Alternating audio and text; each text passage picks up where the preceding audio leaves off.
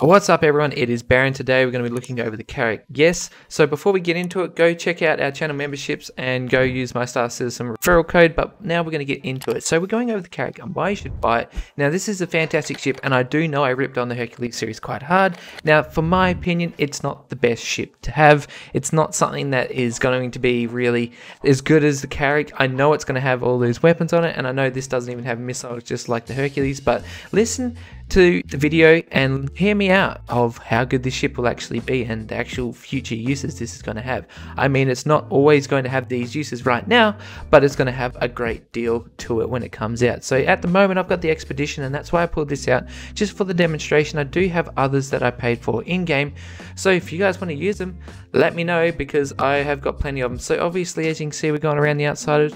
I have named mine the USS Event Horizon. If you guys know what that is, let me know down in the comments because that is an awesome movie. Someone else actually had Event Horizon, which was kind of sucked. So in here you will see that I've got two Ursa rovers. Now one of them is on a bit of an angle, so it did make it a little bit hard when doing this video.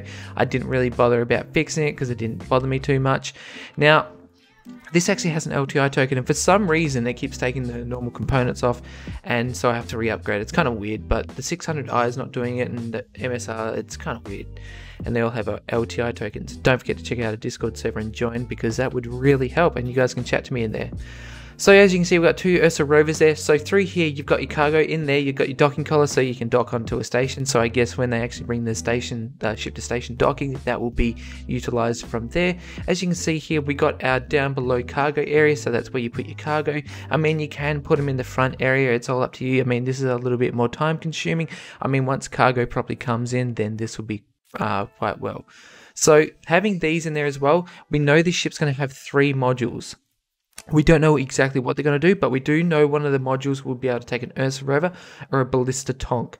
So these in here, I would be believed to be the modules as well. So where the actual cargo sits, underneath those cargo boxes, that's where the modules I would believe to go. So as you can see, we've got another elevator here to go between the levels. Now this one actually takes you all the way up to cartography, which is quite cool. And like I said, this ship has a lot of features. So if you're thinking about buying this ship, it's $600. The original one was like $300 or $400, which was a good price. But I think people have realized the actual value of this now. So there's your weapons loader where you put your weapons and whatnot. These work, you can put weapons in there. Whether or not they stay in there when you leave them there, I'm not sure. I'll have to go check that out and let you guys know down. So that's the rear turret.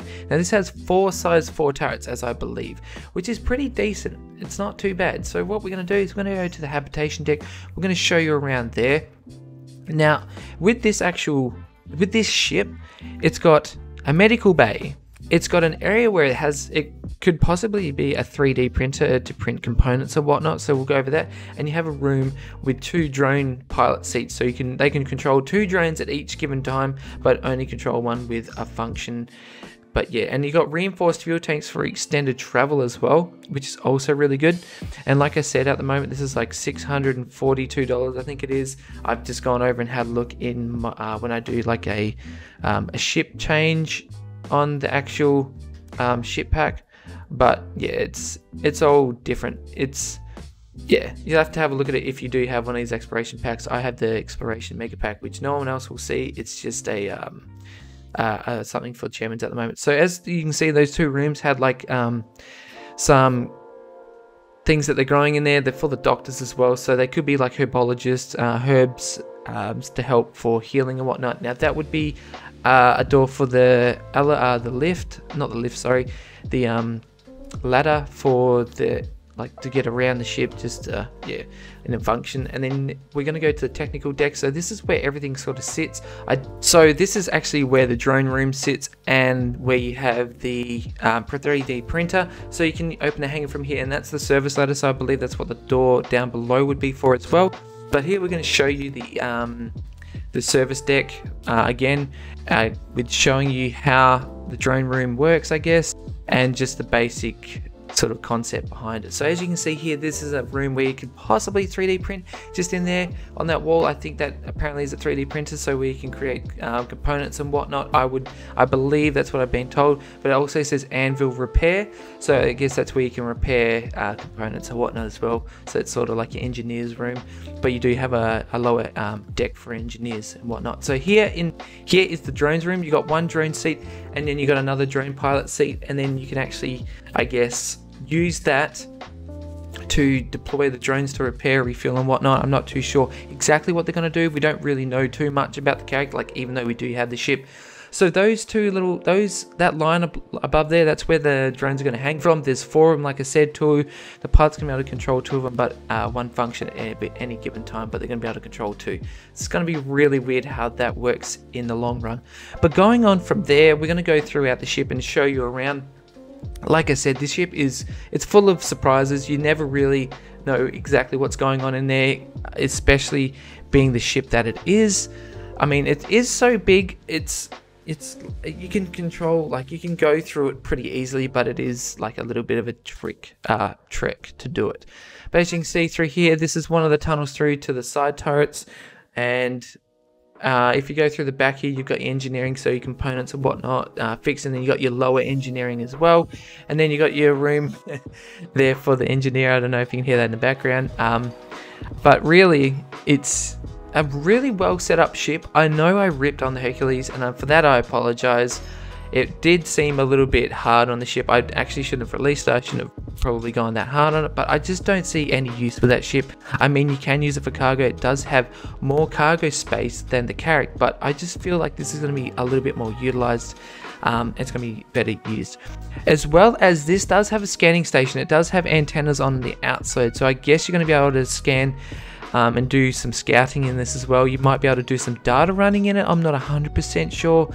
It does have a scanning room just like the MSR, but again, saying that, I wouldn't go and say that this is going to be able to do data running. You might even be able to do like spy on orcs and whatnot. It's just one of those things that you can use for. So through the top deck here in the cartography, obviously you got the cartography room there. You go out to the airlock, which goes and brings you out above the actual the hangar there, which is pretty cool, especially if someone wants to EVA into the ship, or they could just use the airlock. But like I said, there's just so many different aspects to this ship, and just so many different uses that people don't really comprehend what this ship can be used for and what you can do with it. Like, it's going to be a multiple use ship in game. Like I said, it's got reinforced fuel tanks. It does have 44,000 quantum fuel, so take that into perspective, that you can do multiple upon multiple jumps in the current system that we have, and just have like excessive amounts of fuel left over. But that's all up to you. I know